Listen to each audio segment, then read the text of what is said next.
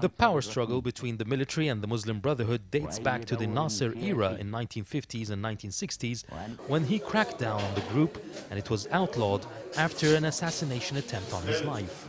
This continued with Anwar Sadat, another army general, who was assassinated by the Islamists in 1981, while Mubarak had outlawed the group during his presidency. 2008 saw the first presence of the Brotherhood on the political scene. In 2008, the Brotherhood entered the political arena and were allowed to contest parliamentary elections as independents. The Muslim Brotherhood were becoming a considerable force in the community with charity work and posing as religious leaders.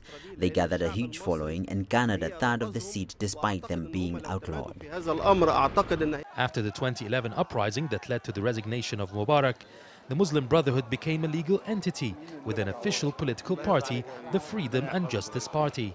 The Brotherhood won all elections and ballots after the 2011 uprising, pushing aside the army generals and their candidates. Mohammed Morsi, a Brotherhood leader, became the first Egyptian civilian president.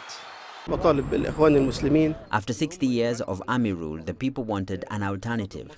The Brotherhood were the only well-organized, well-funded organization that could face the military. They were the viable option. But it was a victory short-lived. A year after assuming power, the group was ousted from the presidency in an uprising in 2013, led by another army general, Abdel Fattah al-Sisi. They returned underground, resorted to violence in retaliation. The leaders were put behind bars, and the group was branded a terrorist organization. The struggle continues. At this point, the military is the superior power. But as some experts say, the Brotherhood still exists, and this could only just be another chapter in the long-term struggle between the group and the military. Yasser Hakim for CCTV, Cairo.